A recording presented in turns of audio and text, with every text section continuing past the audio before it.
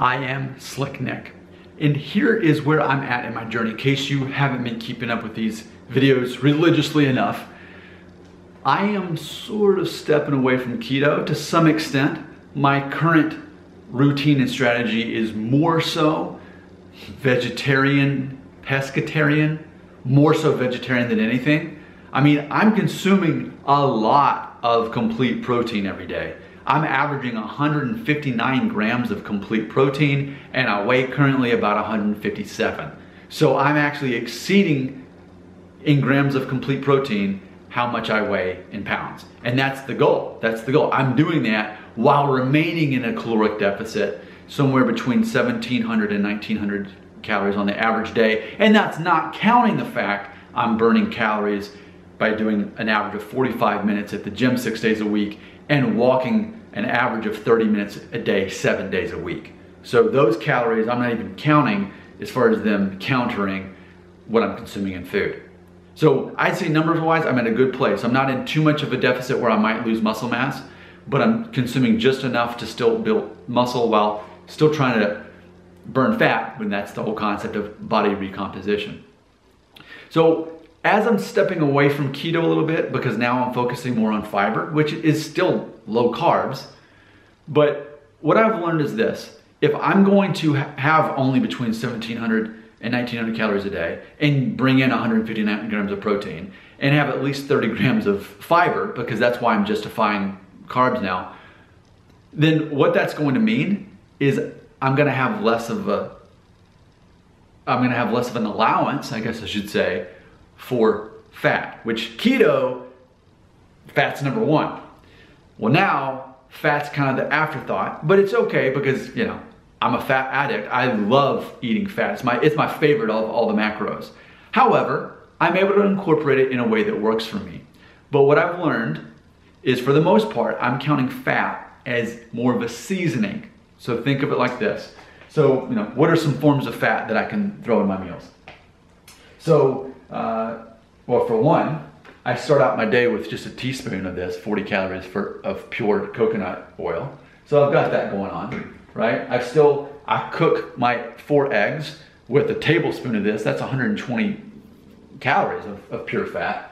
And then if I do have like a baked potato, a small baked potato, I'll put at least a teaspoon of this. This is olive oil. So olive oil, avocado oil, coconut oil. You know, being keto has taught me fat's okay, but now I'm just making it work in the calories restriction there. So I've got my fat there throughout the day, so that's good on all 3 of my meals. And then I have my yogurt 3 times a day also. And, you know, here's my yogurt. It's 100 calories per serving, 18 grams of protein. And then I'll put some kind of fruit in there to get my fiber, whether it's a banana or raspberries or cherries or blueberries, blackberries, low calories, high fiber. And in that, though, I'll find some kind of fat to add in there. Season it. So it's just like when I make my eggs. When I'm seasoning the eggs, I put Himalayan salt and I put pepper in there. I'm seasoning it. It's so light, I'm not measuring it. But yet I'm not putting too much in, because then it would mess up the flavor. I use that same concept when it comes to seasoning my yogurt with fat. So for example, and this fat that you see is pretty much also fiber too. So for example, almonds, when I put some of these in my yogurt, okay? Now if I were to do a full serving, that'd be 4 grams of fiber, but it'd also be 170 calories for a quarter cup. So I know this is just kind of peripheral fiber for me, but for the taste of it, just a little bit of sprinkle in there, right? Chia seeds, instead of doing a full serving, I do about 1/3.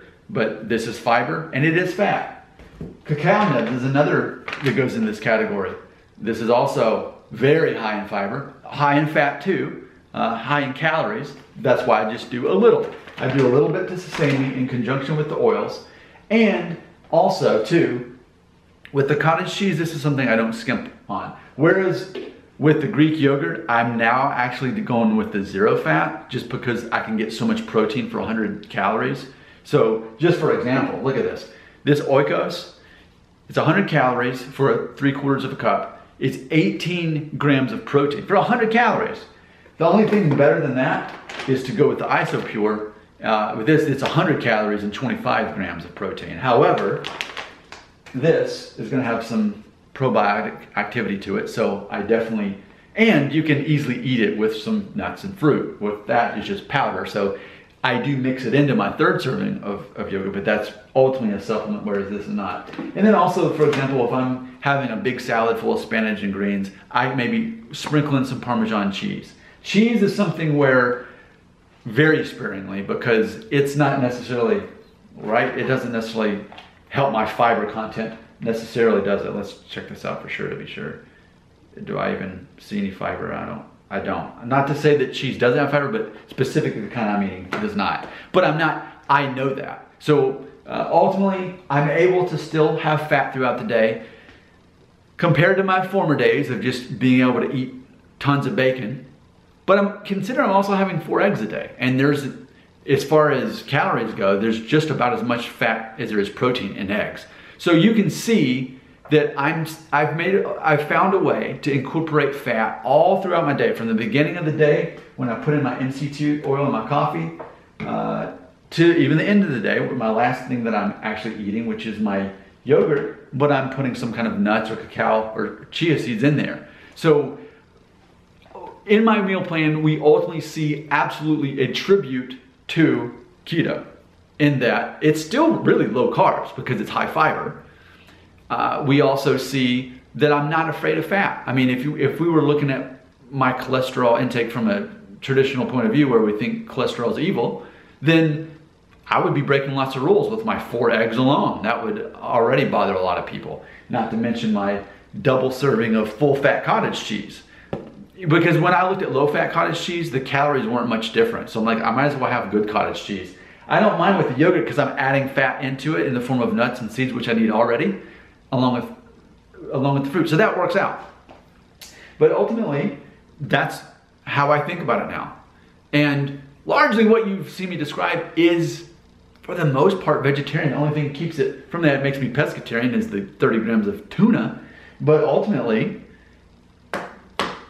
and I still may have salmon every once in a while, or I'm not opposed to eating meat, but for the most part, all of this content you see, this 1,700 to 1,900 calories a day, this 159 grams of complete protein, what you're seeing is for the most part vegetarian. Eggs, it's actually vegetarian. Whey and dairy, vegetarian. Just this is the only thing that even makes it pescatarian. So it's pretty cool how largely plant-based I've returned back to. And I always love being plant-based. I love being vegan even.